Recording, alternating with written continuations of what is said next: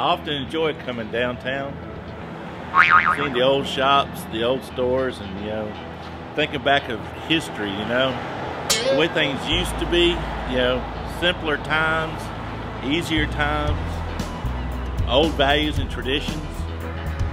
And then you wonder, what happened to the old values, the old traditions?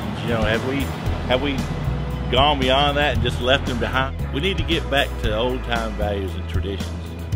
The newer stuff's okay, but don't forget where you came from. And that's a lot of what old towns remind me of. Don't forget where you came from. I'm Kenny, this is A Minute with Pastor.